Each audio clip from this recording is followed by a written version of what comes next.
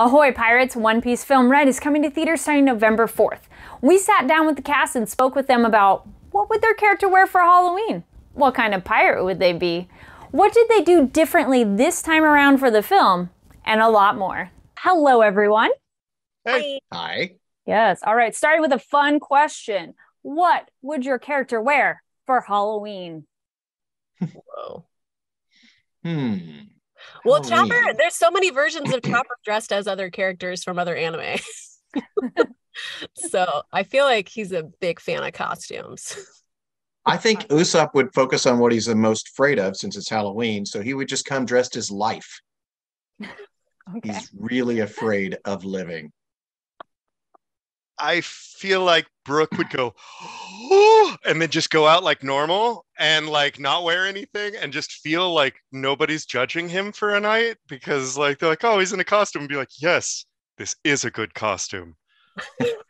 But if he wasn't trying to blend in and take that joy, it would be that like terrifying thing where you like stretch skin across your face and it's like, hi, I'm a person.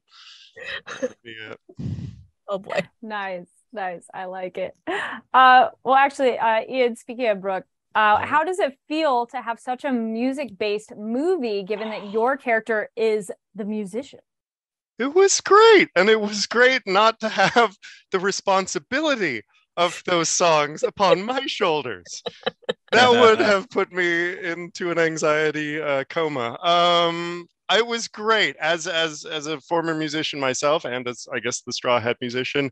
I got to tell you, the music in that movie is unbelievable, and getting to watch it in the theater was like getting to go to a concert with a laser light show, and I loved that.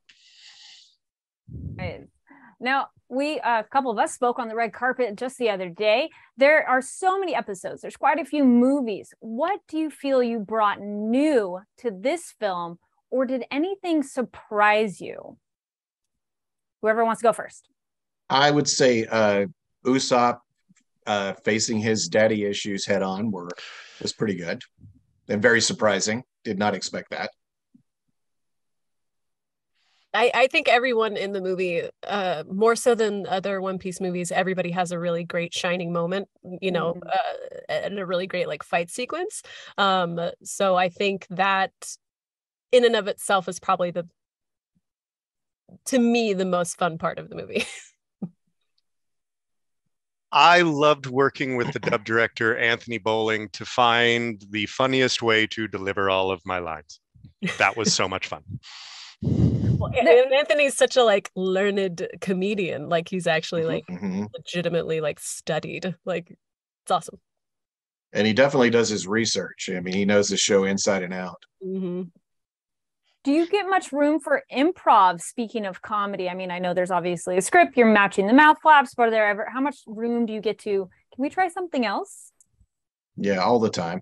I mean, anytime after you've done this for a while, you can improvise to mouth flaps. And so it's not uncommon for us to go, hey, I've got an idea. And I think especially for One Piece, we're a lot more empowered to do that since like no one has worked on it as much as the actors have. So like it's one of those things that like any director that ends up on it usually will defer to us if we're like, I don't think my character would say it that way. I think they would say it this way. They're just like, all right, you do you. What does that feel like as an actor to have that kind of respect and trust in your material? It's actually, I mean, it's unique, I think. I don't think we get that on every show, and we don't get that with every director typically. So we've been very lucky in that regard. And it's such an honor to be on a show like this for so long, for hundreds of episodes. I mean, it's unparalleled. Like I just can't. There's nothing else in my life that has been this consistent. Yeah, it's impossible. I mean, to get a role like this that lasts this long and is this good, you just don't. That doesn't come along for any actor, really. So also, go ahead. Yeah. No, go ahead. I was like, okay, I had something to say. What was the exact wording of the question again, just to make sure I get it right? The question was, what does it feel like for you as an actor to be given that kind of respect and trust in your role and trusting you know your character best? It's deeply freeing because after you've played a character for this long, the voice and the choices that the character would make exists outside of you to a point where there is a way that your character would say something and you just kind of innately know it. And if it comes out and you say it in a way that they wouldn't say it, it feels wrong. You go, that's not Brook. Let me try that again. And so once that happens and you are able to work on a script that is as good as the One Piece scripts are with a director that is as good as the One Piece directors are, you're free. You just live the moment and you inhabit the character that you know, which is like hanging out with a best friend, and you just live the moment. Mm-hmm. Speaking of living the moment, if you were a pirate, what kind of pirate would you be? I'd be a terrible one. I don't like physical activity very much at all. Unless I was just drawing maps or something. That's working on navigation. Cartographer's a good job. Yes. Yeah, I would do that. So I've never actually been on a boat without vomiting. I've been on a lot of boats in my life, and every single one of them just projectile vomiting. I get car sick. I'm like a little toddler. I don't think I would be a very good pirate. I would just die from we don't want that. I think Ian would be a great pirate. Yeah, it's the beard. It's just the beard. I would either do musician or chef. I'd probably be better at chef than I would musician. So I'm gonna go chef.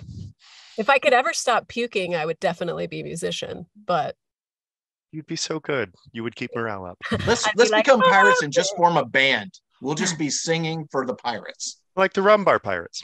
What's your band name? Straw Rough and Ready. Hats Odyssey. Ooh. All right. And what genre of music do you think it would be? Punk. Norwegian chill hop death metal. Okay. Oh my gosh, that sounds really good. Yeah. Can we have a sample of variety? We're talking about bands. Can we get some samples of that music then? Hey, Norwegian chill hop death metal would be like, yeah, something like that. Right. See, really now Sonny should be the music. Zoom because no one is in time. No one or key. It's impossible. It's fantastic. All right, people. It works for punk. 1, 2, ready, go. No, okay, Sniper King. Okay, maybe the band's not a good idea. It's it's a work in progress. It's okay. Yeah. You got to start somewhere. Now, with this film, music, as we've been discussing, so much music is such a big part of it. Do you have a favorite song, though, kind of depending on how you describe it, might spoil things, so we don't want to spoil anything. So as much as you can describe, do you have a favorite song from the film? I don't have a favorite song yet, but I've been listening to the soundtrack a lot while I'm drawing recently because I just love it. So I'll let you know when I pick a favorite. New Genesis won't get out of my head. I've had New Genesis in my head since. It is an earworm, yes. Yeah. Yeah. I know all of them really well because I was asked to do the subtitles for Otto's music videos. And so I essentially adapted the lyrics, but they're just subtitles. So my favorites are Top Musica and Utakata Lullaby, I think is what it's called. But the things that I love about all of the music is that because each song was written by a different composer, they're just all completely different genres. And the lullaby one that I mentioned, nothing like a lullaby, but it that song in and of itself goes through 4 different genres just in the one song. And it's incredible. It's so fun to listen to. It's so cool. I didn't realize they used a bunch of composers like that. That's amazing. So cool. That makes a lot of sense now because they each have a different feel. Very different feel, yeah. And like it just speaks to Ado's singing ability, because she sounds still like herself, but she just utilizes different parts of her voice in each song. It's incredible. Mm-hmm. Yeah, that's incredible range, and not just of tone, but of types of sound she produces. It's Yes, amazing. exactly, She has an amazing yeah. voice. Mm-hmm. What was that like adapting the subtitles? Because, with music, there's a flow with language and everything. And so when you have to change the language, something may not rhyme, or the rhythm won't be exactly the same. How was that process for you? I've been adapting songs for about 15 years for Funimation, for Crunchyroll. So it was just really fun, honestly. It's definitely, it's like a puzzle. It takes a lot of time, and it really is important to have a really good translator, which I thankfully did. And to give you kind of context, because that can kind of context of culturally what they're saying. But yeah, it's a really fun process. It was really fun, and it was really fun to get to know those songs so well. Yes. Now, the movie comes out very soon. What would you like to let fans know or be on the lookout for this film? Well, look out for a lot of characters that you might not have seen in a while. There are a lot of surprises there. The animation is kick-ass. You are going to love it. You need to see it. This is a film that you should see in theaters. That's exactly what I was going to say, because especially the mix is so incredible. Like, it really does feel like you're at a concert. Like, you just get so immersed in it. It's beautifully mixed. Like, it's so worth it to see it in the theaters. Nice. I was like, you got your little glow sticks or something and be ready to do your dance. Yeah. Awesome. Well, thank you so much, and congratulations. Thank you. Thank you so much. Good seeing you Great again. talking to you. Good to see you. Thank you to the cast, and thank you Crunchyroll and Toei Animation. So if you're a One Piece fan, this is an exciting new installment to the franchise, and if you want to bring your friends, this is a good one to start with, because you do not need to be caught up on the episodes. You don't even have to have seen One Piece before to enjoy this exciting and beautiful, stunning film.